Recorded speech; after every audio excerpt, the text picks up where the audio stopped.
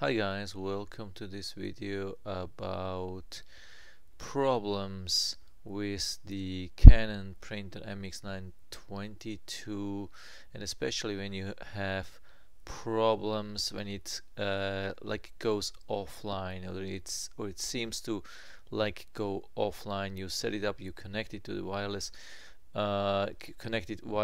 and a few hours later or a day later you can't print anymore.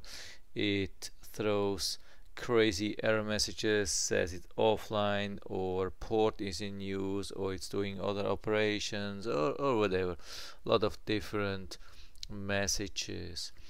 The printer is not the very latest device. It's on the market since 2012, 2013, but it's still a really good device. I mean, especially when you think about the price, you can get it for about $70 at the moment with Amazon Prime, as you can see. And yeah, most of the reviews are good. Of course, some people are having problems, and yeah, I mean, one of the problems is that it can go offline from time to time. So I've had two of these printers. I've had one for about 3 years, then I killed it with printer head was leaking, and I bought another one, and I was all the time happy with it. I had it connected to Frontier, that's I think Bright House router. Then I had it to Verizon. I can't remember. It has changed the name, or Verizon, Frontier, and Bright House, something else. So anyway, it doesn't matter.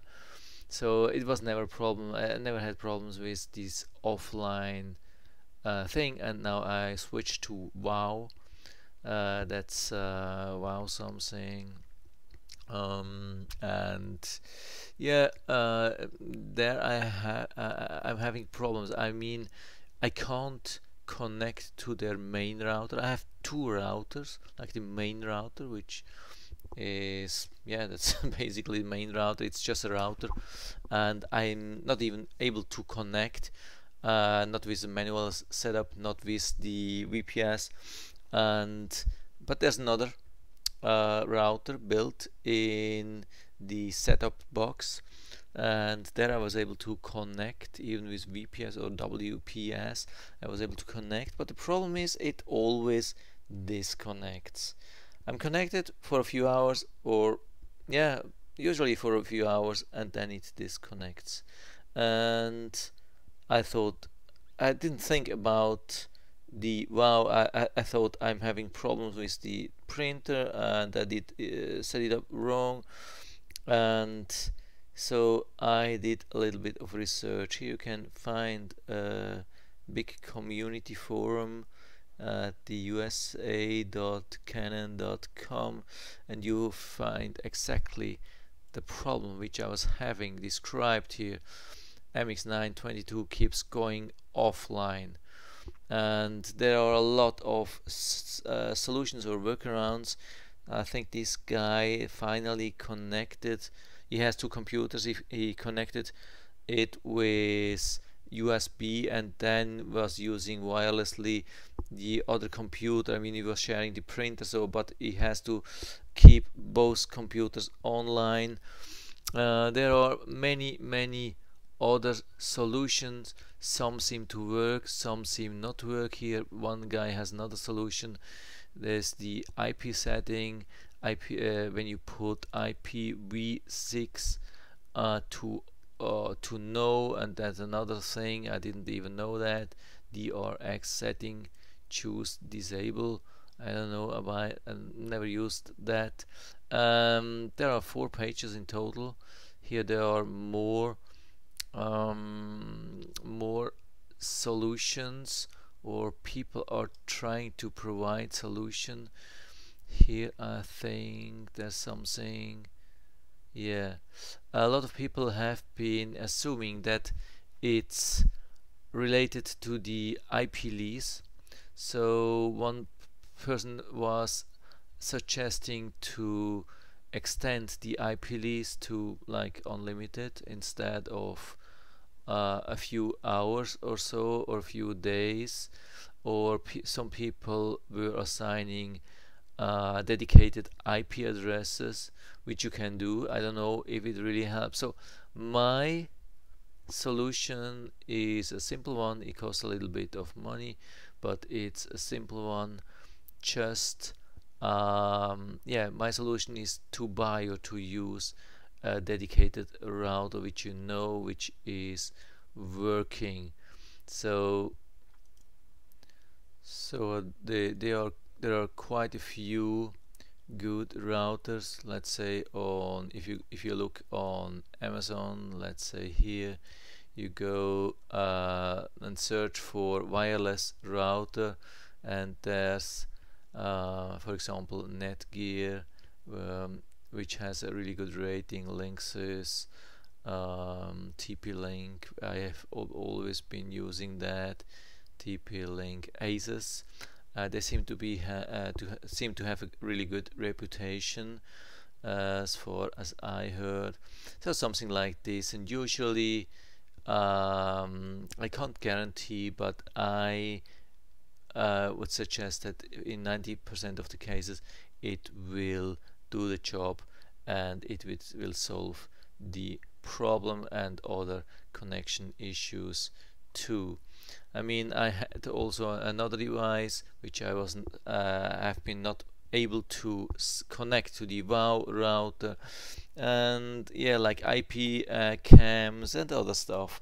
So when you switch, usually a lot of people are switching the internet service provider every year or every 2 years, because you go in a contract, and after contract price goes up, and then you have to switch again, and then you get a new router, and you have no idea what kind of router it will be. You cannot tell them, yeah, give me this router. You will get something, and it can cause a lot of problems. It can cause these problems with this MX922. It can cause problems that you can't even connect to wireless, and really other stuff, a lot of things. And a lot of these problems can really be prevented when you buy such a good router. Let's say you don't have to spend a lot of money. Here's one for $50 with quite a lot of good reviews. So, and the thing is, the routers do not have a lot of progress. They don't do a lot of development every year. Maybe every 5 years or so there's something new, but apart from that, when you buy something like this for $50 or for $100, it will last for 5 or 10 years. And then when you switch the internet service provider, just attach this wireless router with Ethernet to the real router which you get from the internet service provider. You don't even have to configure that.